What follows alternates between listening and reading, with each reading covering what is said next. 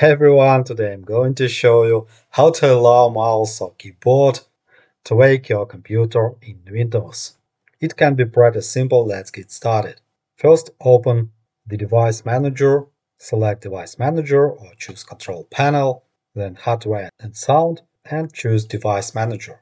After that select your device, first it will be mouse, double click on it and next select power management tab. After that check allow this device to wake the computer or turn off it if you want. After that press OK and the same procedure must be followed for the keyboard. Select keyboards, then choose your keyboard. Oops, we haven't power management tab here. What to do? In this case you need to go into the BIOS, find BIOS setting to enable wake under power management.